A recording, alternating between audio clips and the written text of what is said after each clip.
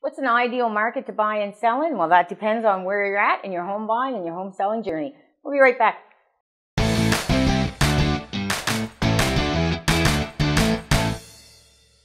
Hi, I'm Brenda Kay with the Halifax Home Selling Group. This is the sweet Miss Frankie, who's with me every day. We're going to talk about the different types of markets today, and then we're going to say who's the ideal buyer. So we're going to start with, because it is cyclical, we're going to start with the buyer's market. Buyer's market, typically properties are on the market over 6 months. The supply is here and the demand is here. Who's the ideal buyer? First-time home buyer.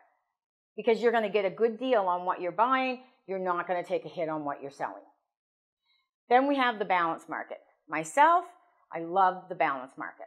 So balanced market, you have an equal number of sellers, equal number of buyers. So you're on the market average of three to 5 months for a balanced market. Who's the ideal buyer?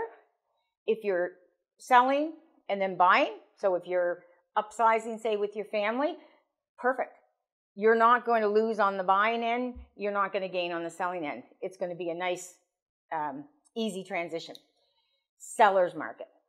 Seller's market runs 0 to 3 months. So we've got areas in Halifax right now, unprecedented, the days on market. I mean, I was looking at some values today between 700 and 900, and the median days on market is 10. That is crazy. Who's the ideal, say buyer or seller? Who's the ideal person that wants to sell their home in a seller's market? You're looking at it, baby boomers. If you don't have something to sell, you're going into an apartment. There are apartments like Larry Utech, you've got Timberley, you've got Russell Lake West. Now's the time to sell your home. It's unprecedented. So, and that's why if you want to do the buy sell, it's really hard because you're going to gain on the sell, but those dollars are going to go out the door on your buy. So, buyer's market, great for first-time home buyers. Balanced market, when you're buying and you're selling. And a seller's market, when you do not have to buy. Again, I remember when I read a book in 1984 called The Popcorn Report, saying that the world is going to see the most senior citizens it ever has starting the year 2015. So you can imagine in 1984, you think by 2015 we're going to be in flying cars. But that's not what's happening. And we are on the last year of the baby boomers, and the demographic is huge. We don't know how long this market is going to go on out there. There's some beautiful new apartment buildings. The empty nesters are driving the rentals in that area. Like I said, we've got Russell Lake West, we've got Baker Drive, we've now got Timberley, some beautiful buildings around. So that's the real estate portion today. Let's talk about the stats.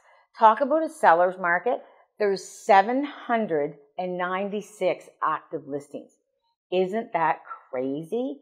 At this time in 2017, there were over 2,000 active listings. We had 104 new listings come on the market, and we sold 152. So let's talk about days on market, 26. Now remember, this is a combination of single, condos, detached, townhouses, you name it, in the Halifax, Dartmouth region.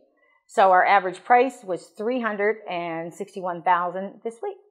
So I thank you so much for tuning in. I hope you enjoy my channel. Hit subscribe if you like it. And Miss Frankie and I will be back next week. Cheers.